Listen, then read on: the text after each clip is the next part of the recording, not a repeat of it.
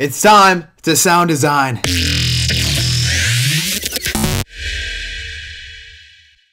What is going on, rocket powered sound designers? Today we're going to be making this sound.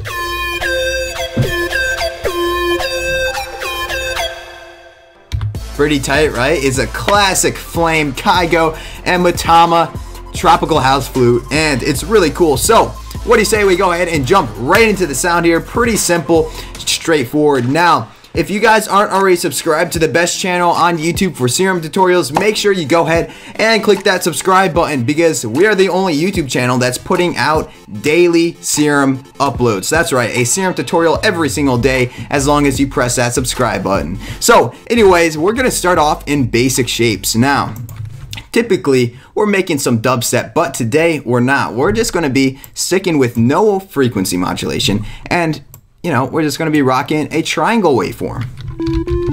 Now, in my mind, a triangle waveform sounds almost like a cross between a sine waveform and a square waveform. And the reasoning for that is because it almost sounds pretty odd. It sounds like it has the odd harmonics of a square, but a little bit more soft than a sine waveform. And that's why I really like working with triangle waveforms for sounds like this, because originally I was using a square, but that sounded way too harsh, and then a sine was a little bit too soft, and then, you know, combine the two, and, you know, I don't mean combine the two, but when we work with the triangle, it's like the perfect combination.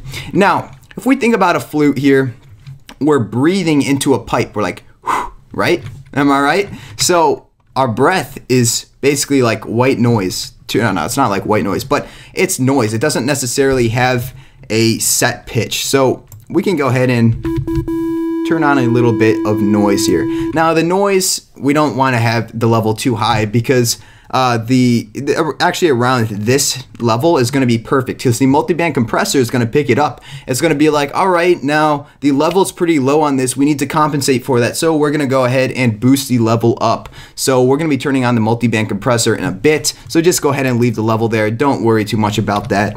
And now we're going to actually shape the sound. Now, blowing into a flute, right? Specifically a tropical flute. And we have, let's think about the envelope. We go, oh. So we have a little bit of a ramp starting up to it, right? And then we have a little bit sustain turned down. Maybe a little bit less decay there, or shorter. And then of course we have a little bit of a release. And you know, right away you can actually start to hear the properties or the elements that actually make up the flute right now. Now, what we're going to be doing here is we're going to be using a reverb filter to enhance the sound a little bit. So go ahead and turn that on for oscillator A and the noise oscillator. Turn up the drive a tad bit. And now we're going to begin our first modulation cycle here. Or first modulation, I don't know why I said cycle, but oops, my bad. We're going to be jumping LFO number 1 onto the cutoff and make this go down from around negative 27% all the way up to we're at like 106 hertz. And we're just going to put this on envelope, and 1/8 will be a good rate.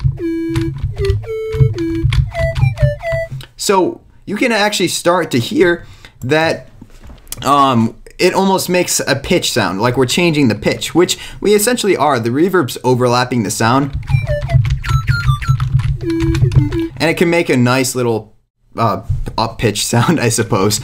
And actually, you know what we can do to even enhance that effect? We can go into the matrix, put LFO onto the global master tune, and have it pitch down from, we have about 2 here. Now, that's not necessarily 2 semitones, but that's around like 1.8. And that will do. So that sounds pretty good, but we need a little bit more space here. Put that unison up to 5. So we have about 5 voices playing at a singular time.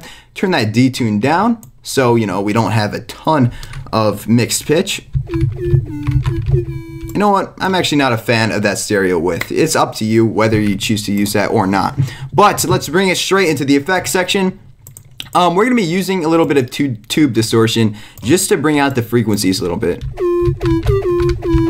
Turning the drive up to around 70% or 80%. will kind of leave us with that sound, but that's a little bit too harsh. We're gonna turn it to about 50% on that mix. And now, this is what I was talking about earlier. We need that multi-band compressor life. Go ahead and turn that multi-band on. But here's one of the things we're gonna adjust. We're gonna adjust the attack, so it's not as harsh. We can start to bring in a more smoother, softer approach into the sound.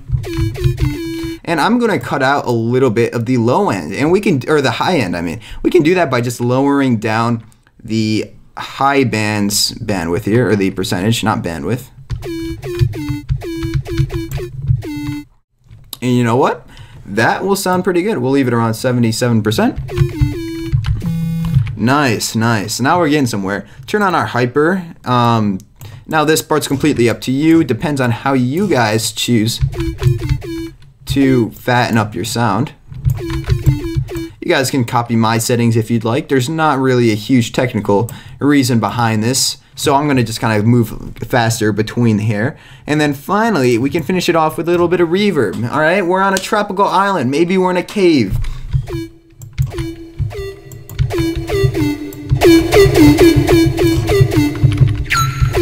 Now we're blowing our flute inside a tropical cave. Now, guys, that is how you make a Kygo / Matoma. I feel like I'm not pronouncing that correctly, but whatever. Their kind of style of tropical house, and it's really dope. So let me know if you guys like this sound. Like I said, if you're not already subscribed, make sure you guys go ahead and click that subscribe button. And if you guys like this sound, leave a like. If you don't like it, drop a dislike. It just gives me an idea of how many of you guys actually like the sound. Alright guys, well, without further ado, I'm done rambling. My name is Shane from Rocket Powered Sound, and I will catch you guys in the next Serum tutorial.